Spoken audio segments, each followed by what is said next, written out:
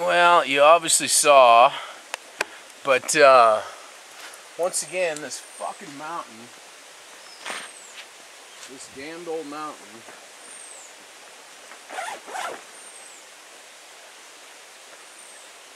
I put a sign on the door here that says, I'll read it to you in a second. Grab me some smokes. I put a sign on the door here that says, please, what is in this camp is all I have left in this world. I'm out here fighting for my life. Please don't make it any harder on me by stealing from me. If you know me, fire 3 shots and I will fire 1 and come a-running. If you're lost or stuck, feel free to wait or borrow what you need. Thanks. You know, just being neighborly and just being cordial. But once again, let me put this beer in the creek.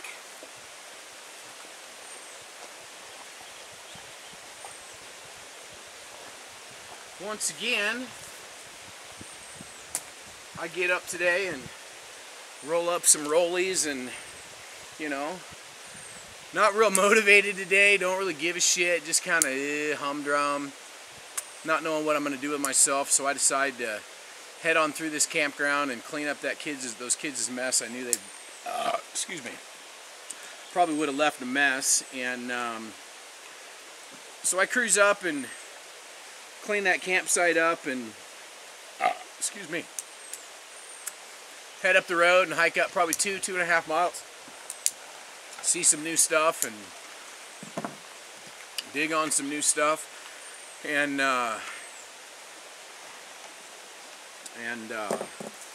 decide to go back the other way because I didn't want to walk through the creek, and come up into the other parking area over here and find this old man, 60-some years old, fucking in Indian garb, just more or less up here communing with nature, man. Fucking neat old boy, hard working, you know, fucking construction worker dude, worked his whole damn life, and you know, comes up here on a mountain and gets away. And I'm sure most of the people in his life have no clue that, you know, he comes up here and puts on the Indian garb and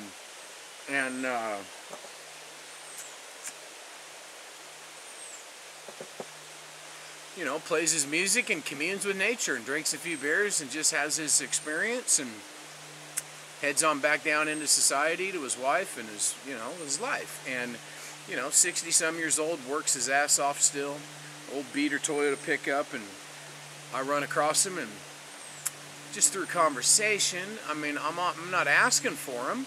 Asked him what he was smoking because I had one rollie with me, so I figured I'd smoke him out if he's a pot smoker. Asked him what he's smoking. He said, "Oh, just cigarettes." And I made the comment, "Yeah, I used the last of my papers this morning, so I got about 5 left." Fucking hands me a brand new pack of Tops, which Tops are great papers. You know, hands me a brand new pack of papers, which there is 100 papers in here, so that's 5 packs of cigarettes if I had the tobacco to go along with it. But I probably got enough tobacco for 5 or 6 more. But the point is that this damn mountain, man, you sit right here and you ask for what you want, you go hiking off and you'll find it. It's just it's an amazing thing. Every time I've ever been down and out, and every time I thought I couldn't go on, I run across something like that. I run across a good old boy out here following his heart. He's out here pounding his drum music and wearing his, I don't know what they're called, but wearing his little, you know, loincloth, and got that, I don't know if you saw the headdress, but the headdress was a band that was cut out of a baseball hat, and he had taken deer skin and put over the top of it and had some feathers and had there was a chunk of camouflage. I'm sure there was a story behind that, but I didn't ask him. But you know, the guy's standing out here half naked, jamming his tribal music and drinking some beers, and you know, I come meandering along, and dude gives me not only the Tops, but he gives me two Nature Valley, you know, granola bars. And at this point in time, I'll be honest with you, I'm not turning down anything. if they decide to offer, I'll take them. I'll never ask for anything. Hey, give me one of those. You know, hey, can I get one of those from you? You know, I don't do that. But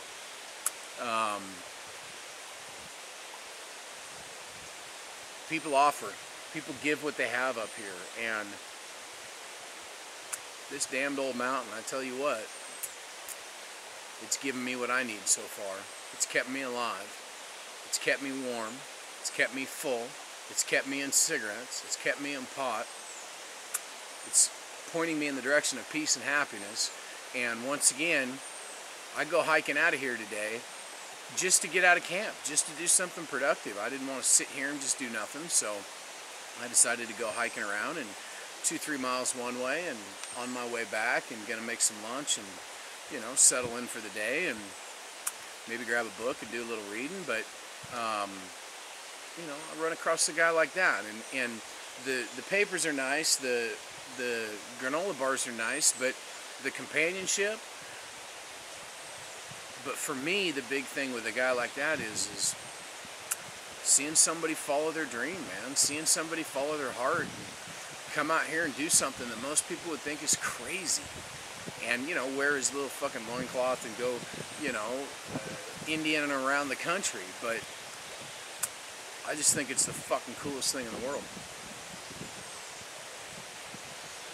It just makes me realize that you can follow your dreams and carve out your niche in life and do what makes you happy and be a good person and be helpful and, you know, give a kid something if he needs it and, you know, be a good person and follow your damn dreams.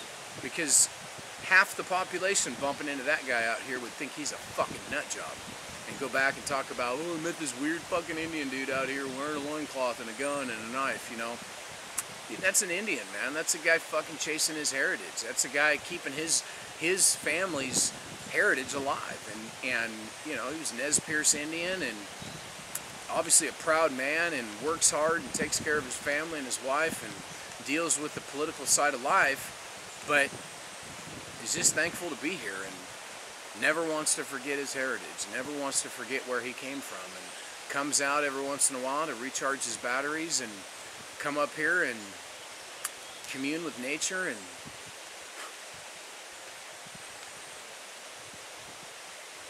I love that. I love anybody who's confident and comfortable enough to be who they are.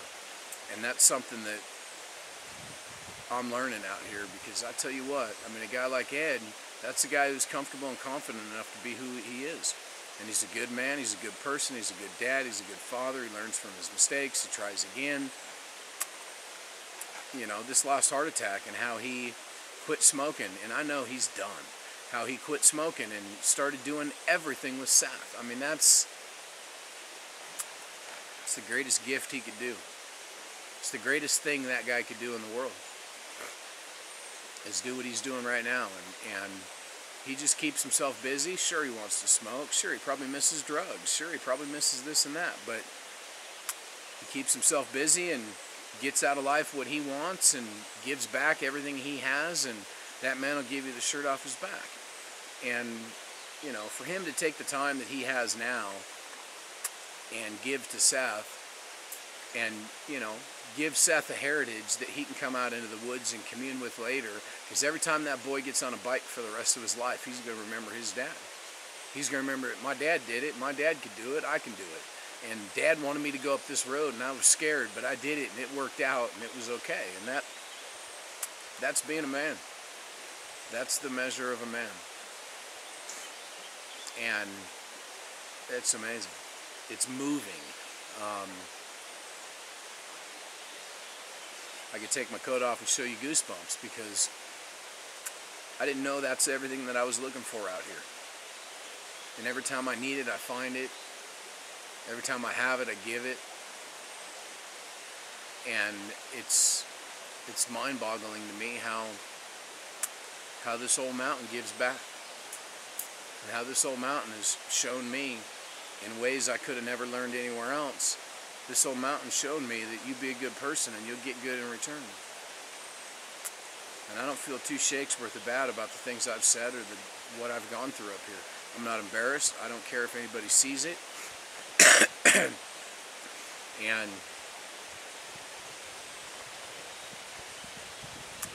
I'm learning the lessons that I needed to learn. I should have done this 15 years ago when I left. I should not have went to Vegas and the motorhome and the fucking gambling and the running around and the strip joints and the massage parlors and all that crap. I should not have done that. I should have come up to this old mountain. I should have sat my ass down and read a book and slowed down and got my head clear and figured out what I was responsible for and what I wasn't and what opportunities I had in life, and come back and spent 10 good years with my dad.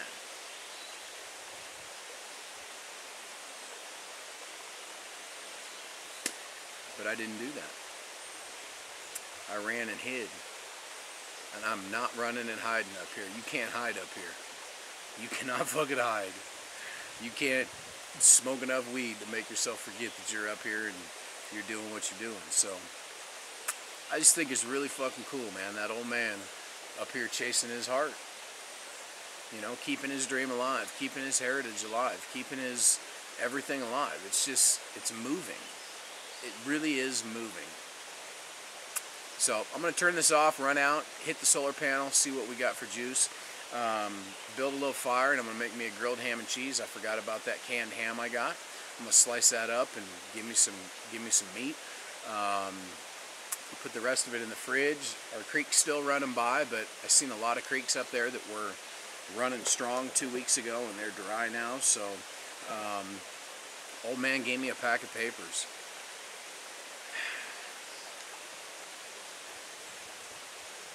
Old man gave me papers. I sat right here 2-3 hours ago, rolled up my last smokes, my last papers, and this old man comes rolling through the woods and gives me a damn pack of papers. I'll tell you what.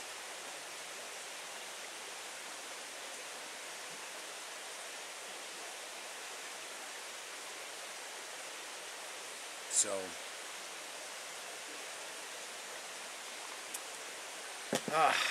I'm overwhelmed. I'm like, you know, it's just amazing to me the stuff that you miss when you're only looking in one direction. I've only been looking backwards my whole life. I've only been trying to fix crap that didn't need to be fixed or couldn't be fixed or wasn't my job to fix. And when I couldn't fix it, it made me heartbroken. It broke my heart. So I laid down and died. And I don't want to die no more. I don't want to lay down and die. That's why I drug my ass out of camp. That 3 or 4 or 5 mile hike I made this morning gave me so much more than some rolling papers, a couple beers, and a couple of fucking nature bars. It gave me hope. It gave me faith. It gave me the will to try. And that's all you need, and that's all I've been missing, is the will to try. I didn't see the point. I didn't see the purpose. I didn't see the reason. I didn't see the light at the end of the tunnel. I was too busy looking backwards. And yesterday's gone, man. It's gone. Today's a new day. What you need is available. And the more and more I sit out here, the more and more that's becoming part of me. And that's something that I've never had inside me. And I feel like $1 million. Alright, $3 trillion. You know, once again, that guy's up here doing that. I'm up here needing this. And I tell you what, I've got a huge plan in my heart to later on in life, when things settle down for me, to make regular trips up this mountain and help the people that are up here. You know, maybe buy 10 pounds of tobacco and endless supply of papers and food and meat and bacon and eggs and sausage and, you know, just stuff, and drive up this road and see who's up here and see what they need. That's something that's really important to me, because right now I don't have a lot to give. I don't have a lot to give. When these guys help me out, I can't really return the favor. karmically and in the big picture, I really can. It would be awesome to jump in my rig and cruise up here with a cooler full of eggs and bacon and sausage and, you know, hamburger meat, and just come up here and hand it out. You know, maybe a little smokes, maybe a little weed, maybe a little this and that. You know, some bottles of cheap booze, and give the gift of happiness to people. Give them something they don't have. Make their journey up here a little bit better. Make their experience a little bit better. I could see doing that the rest of my life, because this mountain saved my life. And the people on this mountain saved my life. And the people that are drawn to this mountain saved my life. Because I don't know what I was going to do a week and a half ago. I don't know if I could have pulled that trigger. But I don't know if I could have stayed out here any longer without help. And the help that I lined up didn't come. So new help showed up. And it's just amazing to me that you just can't even imagine how easy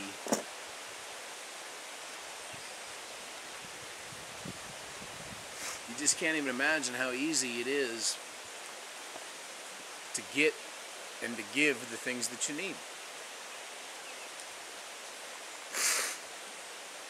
Everybody that's given me something up here couldn't afford to do it. Everybody that's given me something up here works for minimum wage. They're cooks, and they're call center employees, and they're fucking, you know, $8, $10 an hour people that save their money for weeks and weeks and weeks to be able to come up here. And they buy a carton of smokes, and they just hand me one. Boom, $8. They just give it away. You don't have to ask. You don't have to give them nothing in return. They just give it away. And obviously, I'm that same type of person, because I've been giving what I had away my whole life. But I gave it away so people would like me. Now I want to give it away because people need it. And I can make their day a little bit better.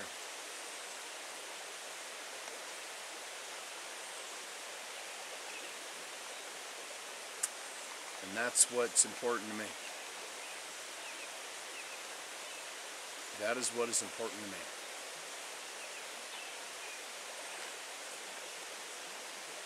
And whether I come off this hill or I don't, I mean, I could stay here forever.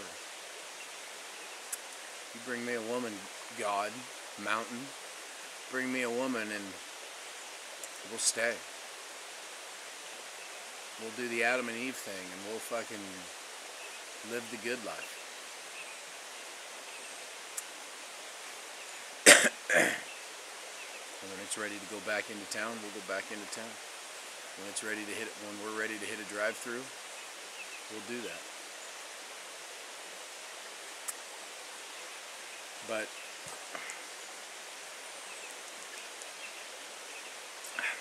it's just